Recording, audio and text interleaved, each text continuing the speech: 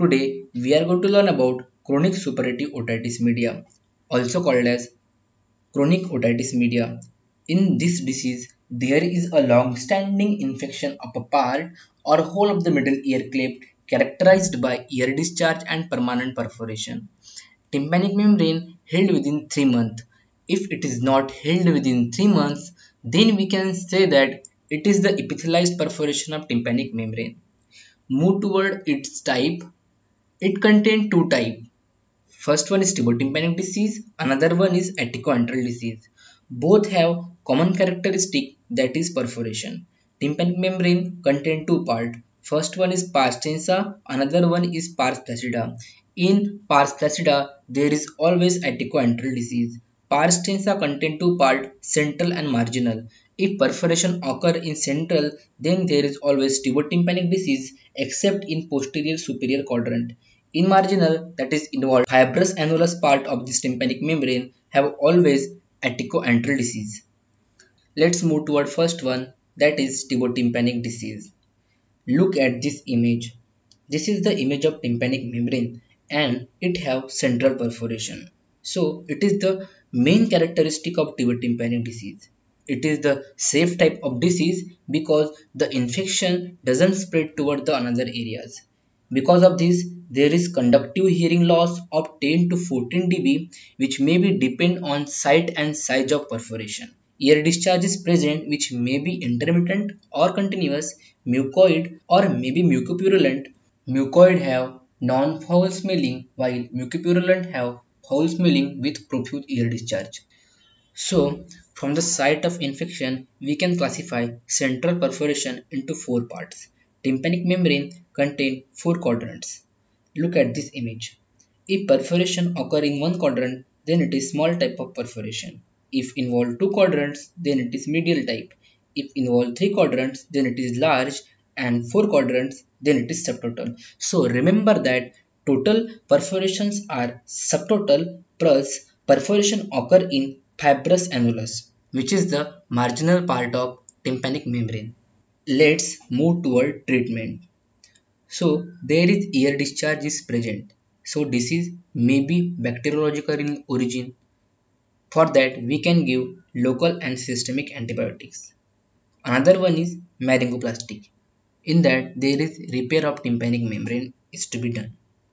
And third one is tympanoplasty, in which laryngoplasty, that is repair of tympanic membrane plus repair of ossicles should be done. So this is the treatment of tubotympanic disease. Let's move toward another one, that is atticoantral disease. In this disease, the infection can be spread toward another areas. Medially, it can spread to inner ear and cause labyrinthitis. Superiorly, there is a presence of brain, so it may cause intracranial complications. Posteriorly, there is mastoid. So what your guess? Yes, it may cause mastoiditis. Further posteriorly, there is presence of sigmoid sinus, so in that it may cause the sigmoid sinus thrombosis. So basically, this infection can be spread toward another areas. That's why we can say that it is unsafe type of infection, also called as unsafe chronic suppurative otitis media. So this disease is mainly associated with disease named as cholesteatoma. What is cholesteatoma?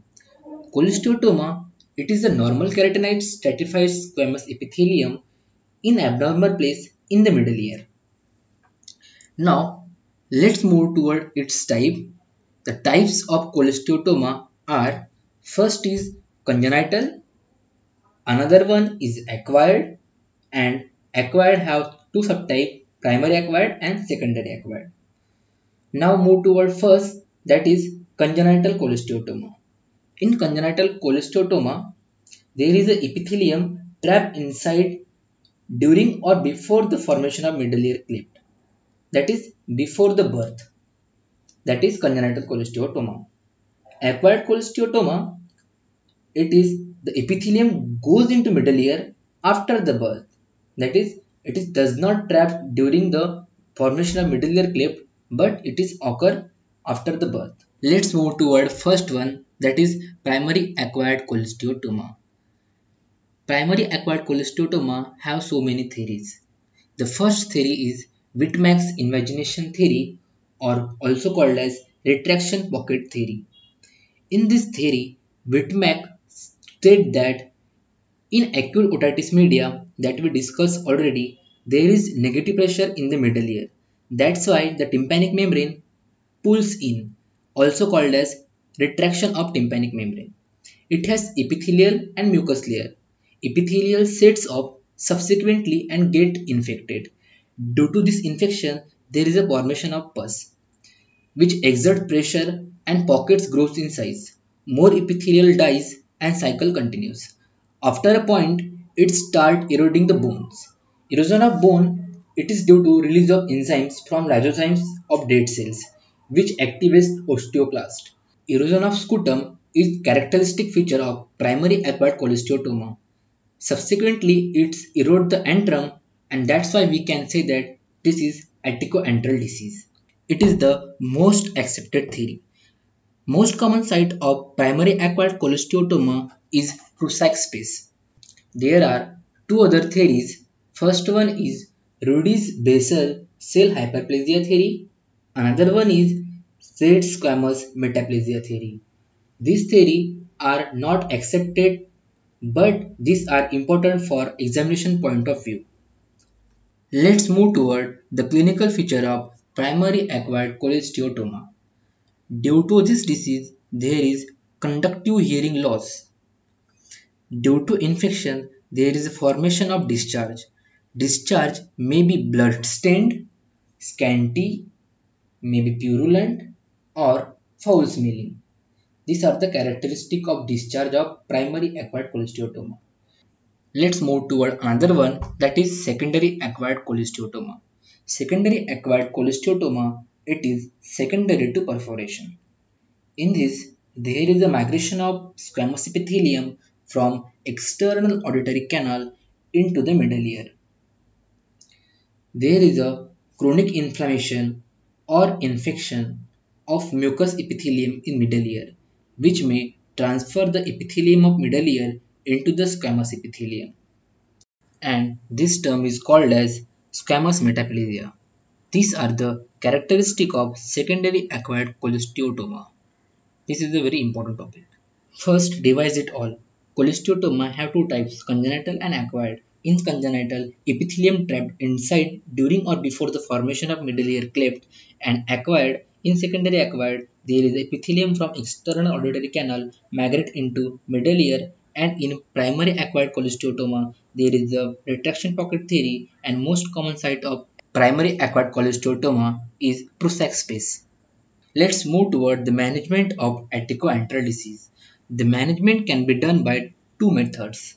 First is pure tone audiometry and another one is high resolution CT scan. Let's move toward the treatment of Atticoantral disease. The treatment is done by mastectomy. There are several types of mastectomy, from which the first one is canal wall up mastectomy. In this, the common wall between the mastoid and middle ear is preserved, that is the wall of posterior middle ear. Advantages: hearing results are better due to normal positioning of tympanic membrane during tympanoplasty. Patients are allowed to swimming because there is a prevention of infection by posterior wall of middle ear. Disadvantages are rate of reoccurrence is high and re-exploration in all cases after 6 months to rule out the cholesteatoma and second stage of this disease. The other mastectomy, that is canal wall down mastectomy, in which they leave the mastoid cavity open to the external auditory canal so that disease area is fully exposed. The second look after surgery is not required. Swimming can lead to infection because there is no preservation of posterior middle ear wall and there is a low rate of reoccurrence. It is also called as classical modified radical mastectomy. So this is all about the canal wall down mastectomy. Let's move toward third one, that is modified radical mastectomy, in which we open the mastoid and middle ear, and remember that in which we always preserve the conductive apparatus. If by chance we damage the apparatus, then it will be repaired first. The primary aim of this method is the complete eradication of disease, and the secondary aim is reservation of conductive hearing, never at the cost of primary. So, this is all about this disease. Thank you.